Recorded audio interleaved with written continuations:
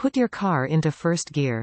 This method only works for cars that have a manual transmission, as you will need to use the clutch. Pull the gear shift, either next to your steering wheel or your right leg, and shift it to first gear. Then gradually press on the accelerator and drive forward slowly. As your car picks up some speed, 15 to 20 miles per hour, begin to turn your steering wheel in the direction you want your donut to go. Note, this step is not about making the donut, but about positioning your car so that you are ready to do so. Only turn your steering wheel 45 degrees, while making one slow, large circle with your car. Continue making the large circle a few times, getting used to how your car feels and the way it turns. Turn your steering wheel as to perform a tighter circle.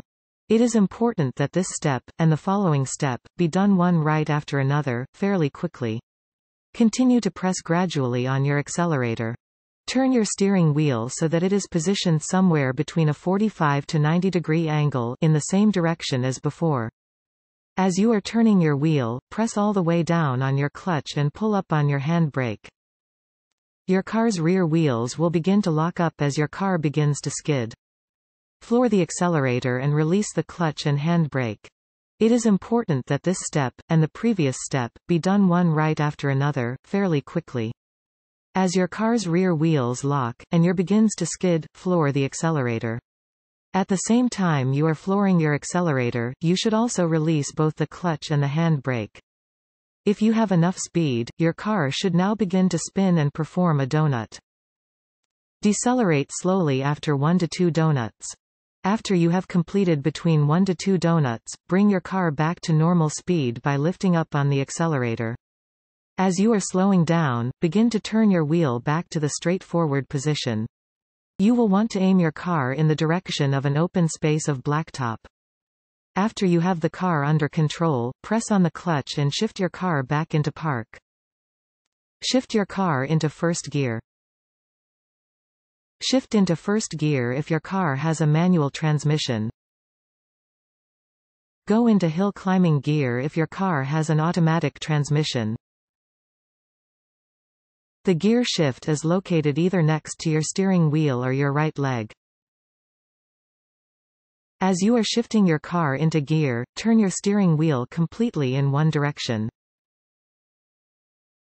Press on your accelerator. Floor the throttle and your car should begin to turn in one direction. As the car is sliding, yank the handbrake to begin the rear wheel slide. Manage both the power and the brake.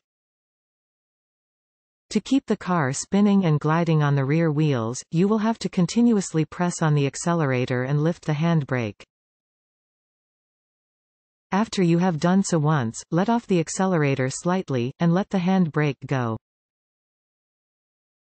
When your car begins to lose power, and therefore some of the spin, press on the throttle again, and lift the handbrake. Be careful not to rev your engine too much in first gear. If you do this more than 5 to 6 times, it can start to damage your engine. To stop the donuts, simply let off the accelerator slightly, while jerking your steering wheel back to the center position. Press on the clutch and brake as you shift back into park. Shift your car into reverse gear. This method only works with cars that have a manual transmission, as you will need to use the clutch. Start by turning your steering wheel to one direction. As you do this, shift your car into reverse. The gear shift should be located either next to your steering wheel or right leg. Begin to back your car up. First press the clutch. As you do this, floor the accelerator. Once the accelerator is floored, let up from the clutch.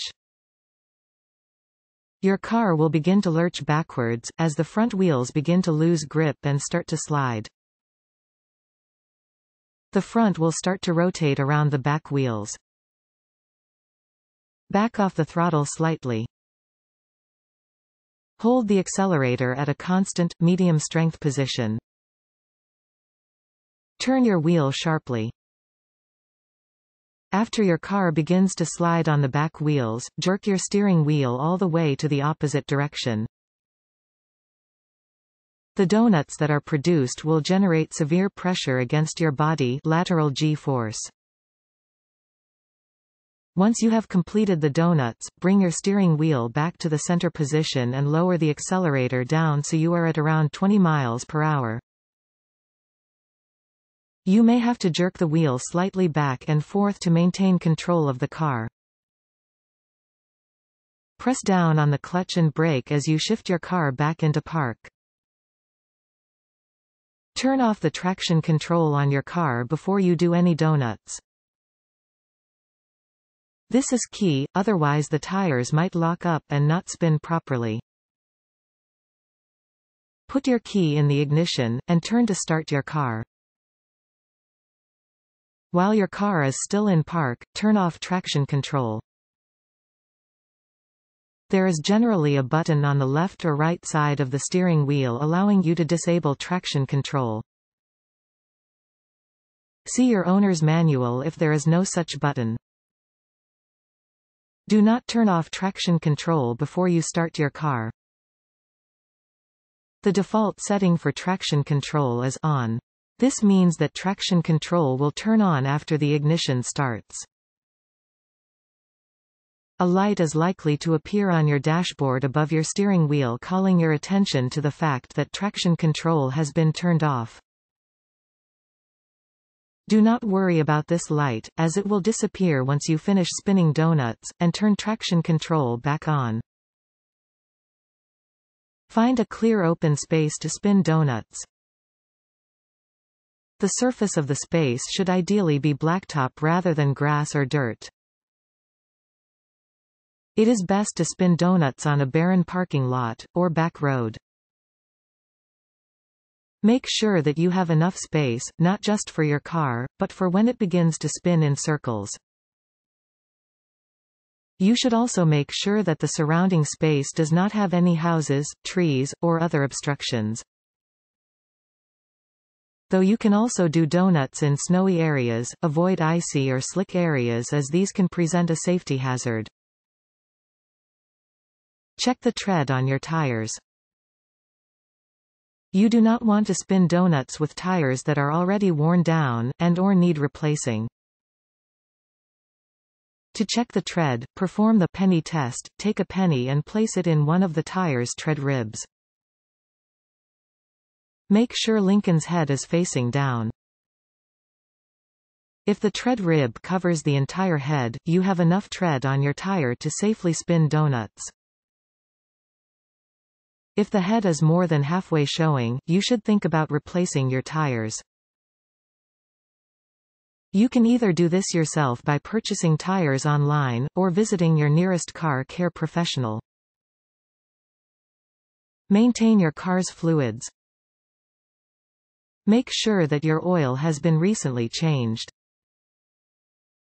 You should also change your power steering and brake fluids. These are severely important, as spinning donuts puts a tremendous amount of pressure on your car. You need to make sure it is in top shape before you take it out. Please visit your nearest car care professional, or use the following links to change your car's fluids. How to change the oil in your car. How to flush power steering fluid. How to refill brake fluid. You should also perform an overall check on your car's internal components. Check your engine, transmission, muffler, etc. to make sure they are in tip-top shape. Visit How to do a maintenance inspection for your car. Bring some friends along with you. Generally speaking, spinning donuts is safe. However, in case of an emergency, you should always have people on standby. This could be a couple of friends or relatives who are willing to go out with you. Have them stand far away from where you are spinning donuts. This way there is no chance that they can get hurt, and therefore will be able to call someone in case of an emergency.